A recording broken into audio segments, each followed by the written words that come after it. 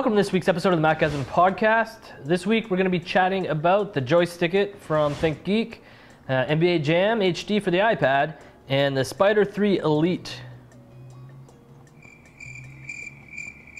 So first up, we have these nubs. Insert crickets here. We got nubs. We have nubs. Or teats. Whatever you want to call them. Actually, they're called Joystick-it. They're from ThinkGeek. ThinkGeek. I don't know if ThinkGeek makes them. I know they sell them. I don't know if they're a ThinkGeek product. So anyways, they're for iPads or iPhones and any games that you have that have actually a joystick. So one where you move the person or both where you move the people, or one with your move and one with buttons. Yep. So it kind of works like this. You kind of just stick them on your iPad and you move it around. But there's like this metal copper wire. It's not fucking metal copper wire. It looks like an SOS pad almost. But it's not. Shut it. With a suction cup on the bottom of it to help it stick on your iPad. It's kind of a pain. With the suction? We tried it with a couple games. We tried the NBA Jam, which we're going to talk about next. And we tried it with I tried it with Dead Space. And I tried on the iPad with Pac-Man. Yeah. All three scenarios, some direction pad settings are a little bit better than others. I mean, they all kind of leave something to be desired. They're not superb by any stretch of the imagination. No, but they do relieve fatigue in my fingers. Like Dead Space, I played it for like an hour and I was getting like you get tired kind of dragging your thumb back and forth. It's true. We're reaching. Josh needs to get out a little more. Yeah, we're reaching. I get a little tired with my thumbs when I play iPad games. Really? Yeah, a little bit. Really? I didn't try it with NBA Jam. You did. What do you think about it? It was all right. I mean, it wasn't. Did you prefer with your fingers over the joystick? Yeah. Yeah. And there was just some times where you'd push it one direction and the one part of the SOS pad, I'll say, lift it up off the iPad. Yeah. They don't scratch, don't get me wrong. No. I'm saying it's SOS not pad, metal. but it doesn't scratch. It's like a sponge. But I mean, would I recommend someone to buy them? Probably not. I mean, it's more of a novelty. Yeah, kinda. like I tried it with, also tried it with Hero HD, and I found that it worked best in games where you were rotating the joypad at maximum in an angle. Like, because that game, you're constantly just swinging back and forth with your thumb. When you're making that full fluid motion across all the quadrants, like with the joystick, it worked pretty good. But if you're going like left, right, up, down really quick, it doesn't seem to make that transition because what you're saying is true. It kind of lifts up, and then when you go back, it doesn't know it's briefly going back until until you're already there. So if it's a quick action game where you're needing to make quick movements, it didn't work so good. The other thing, and the thing that Hero HD really knocked home for me is having this on your screen eliminates all view of that space on the screen. Hero HD's joystick, when you're out of game navigating the menus are right under the joystick. So same spot. And I didn't know there was a button there that I needed to push to get beyond until I took the joystick off. I was like, holy crap, there's a Yes, but that's just some games where they're made. Yeah. But I mean, what I would recommend ThinkGeek to make is a case that has a built-in Bluetooth controller that you can just pop out whenever you want to play a video game. But I don't think that's going to come anytime Well, they make cases. I think they were one of the first, weren't they, to make a Bluetooth-enabled case? I have no idea. So do you think, honestly, people are going to be using a Bluetooth controller or keyboard case to some degree with their iPad on the go? Yeah. Like you carry I carry an OtterBox case on my iPad. Okay. And that's bulky as shit. Okay, so two scenarios. Keyboard in case or controller separate? Like would you take a controller with you? Nope. So it would have to be something already attached to a case. That's right. Because when I leave the house, I'm gonna grab my iPad. With while it's in the case, throw it in a bag, whatever. Not have to worry about it. I'm not gonna grab my iPad, grab my controller, grab my memory card reader, I just want to take my iPad, throw it in my case, and go on with my day. Something that you don't think about until you start playing the game, right? Because there might be some games that you don't, or you might not even play games when you grab your iPad. But it's that one time where you're like, you know what, I have some time to kill. I want to launch a game, and then you're like, oh yeah, my case got that built-in controller. That's the problem I have with all these peripherals and even the Joystick-it. I'm not going to think I need to grab these Joystick-its on my way out of the house. Cool. But now that kind of brings us into transition into the NBA Jam game that we played. When this got announced, you got it today, and I've been playing it all day, and you've been playing it since we've been setting up. For I've been playing. Yeah. And since it was announced, I was excited. Like I was like, bringing back the old school kind of SNES. That's right. And just have fun. And EA nailed it. They it really is a not even a reimagining, because it's pretty much the same, but it is that experience with new players. They're really cool, and they let you unlock the old players like Karl Malone and Patrick Ewing and stuff like that. Yeah, we sent out a couple of tweets about that when we were playing. But I mean, you couldn't ask for like a better game. Like I think it's probably now one of my favorite games on the iPad. You know, that's funny you say that, because I think I'm the same.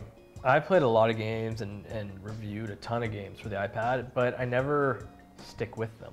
There might be like 2 or 3 games I've played from beginning to end on the iPad over the whole year and a half. NBA Jam, for me, in and out. Game, 5 minutes, out. That's the key thing, and it's like the same thing about Xbox. Right? We're the same when we play. You don't want to play video games. I can't spend 8 hours on a video game in one sitting, right? I like a game where I can play it, 5 minutes, get my fix, 10 minutes, get my fix, I'm out. I go back to work. You get to go through all the old teams, and you get to work your way up to the top, and you get like achievements that you can get and use in your games. Like you get 10 alley-oops, and you get whatever player. You get Scottie Pippen. You unlock Scottie Pippen if you do 10 alley-oops in one game. So there's like these mini achievements in the game, which is awesome, and you just keep playing. It's like it's so addictive. And yeah, it is. So NBA Jam has been out for a while on the iPhone. Literally today, as we're recording this, the HD version came out. Now there's a bit of a price discrepancy between iPhone, iPad. There usually is, but the iPhone edition of the game is 99 cents, and the iPad edition of the game is $9.99. And it's not universal, obviously. Like you can't buy the iPad and play it on the iPhone. You have to buy 2 distinct games. And that's the problem, right? People are charging for more real estate, but it's the same game. The other cool thing about the game is you can do multiplayer across Wi-Fi or Bluetooth. And we haven't tried that yet. No. We'll probably try that and report back on that in the future. But so our final product that we got for you guys in this episode is the Spyder 3 Elite from datacolor.com. You sure about that? Yeah. You sure it's just datacolor.com? Yeah, it's datacolor.com. You just made that up on the fly. No, I didn't. He's an idiot. And basically what it does is it color calibrates your monitors for whatever situation you're in. So what did you think when you first tried it out? Honestly, when I first tried it out, I thought it was garbage. Mostly because I didn't know what the fuck I was doing, to be honest. Don't hold back. Well, so it's for professionals. Like, let's be real. If you're going to calibrate a monitor at home, and you have no idea what you're doing, you're going to want to follow the step-by-step tutorial, and you're going to do exactly what it says. You don't want to make any assumptions. What I did was like, next. And I started scanning, and next thing I knew, when I was done, my monitor was like this blue twinge, and I was like, what the? So I went back and did it again and paid more attention. And the lesson of today is read the fucking manual. Also, what's a twinge? Yeah, I don't know. Yeah, what? Little twinge of blue. Tinge, yeah. That's what I meant to say. So I went through it a second time and really paid attention to the questions they were asking, and they asked some in-depth questions like the Kelvin temperature of your monitor. It all depends on the monitor type, right? Like the cinema display didn't really ask me any of that, but my HP display it did.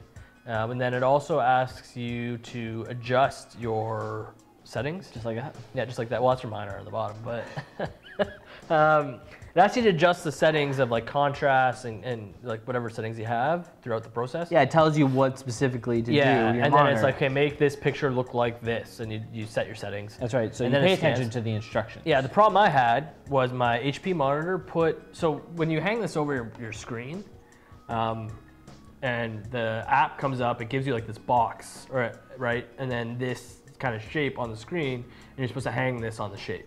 So it then goes through a series of tests, like grays, and it scans the color. The problem I had when it was asking me to calibrate was like, okay, go change the contrast now, or the brightness. And I did that, and the dialog box on my monitor came up right behind it. So then all of a sudden it started calibrating with like dark, a black with the menu, when in reality it was looking for gray. So then I had this really bright, messed up look.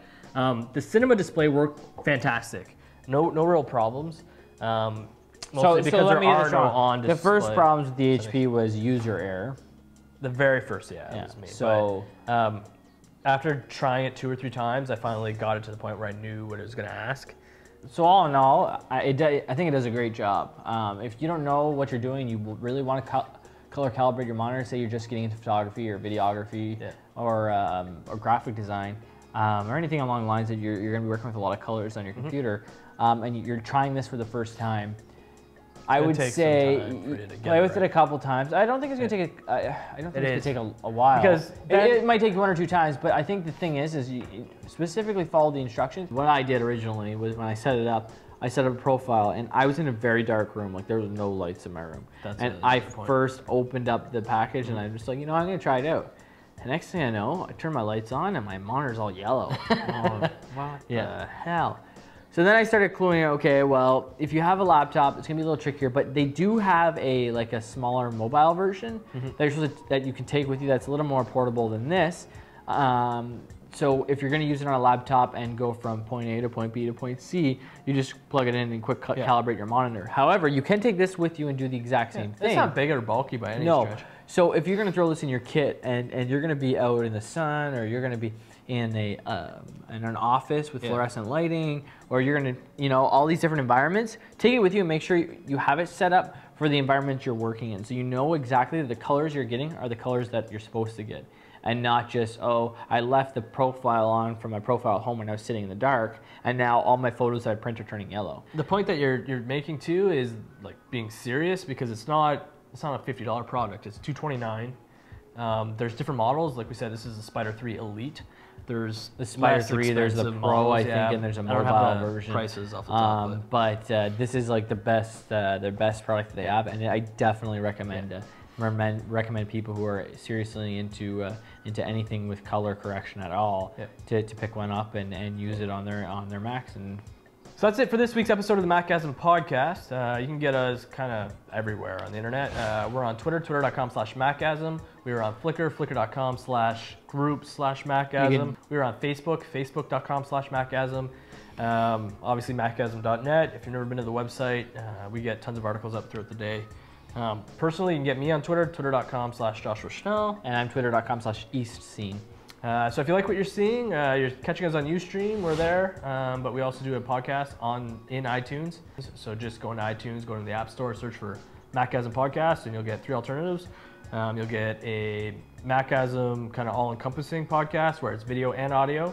You can do audio only, in which you'll get our weekly audio podcast, and then the audio from this as well. And then you can do video only, where you get nothing else and just a video. So we're kind of gearing it towards whatever you like. So that's it for this week, and enjoy the rest of your week. Yeah, we'll see you next week. Actually, I just noticed now that some of the metal's peeling off, which is another downfall. Dude. Stop! It's peeling off as we speak.